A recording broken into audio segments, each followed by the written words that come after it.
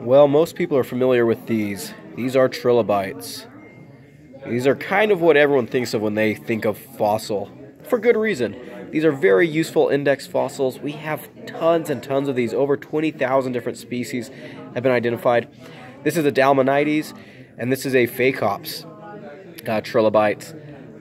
They first appeared about 521 million years ago in the early Cambrian period, and many species died off over time, but they were all gone by the Permian extinction.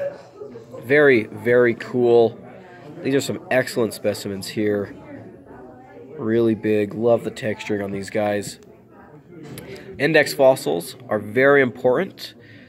They help us to date a lot of different rock strata.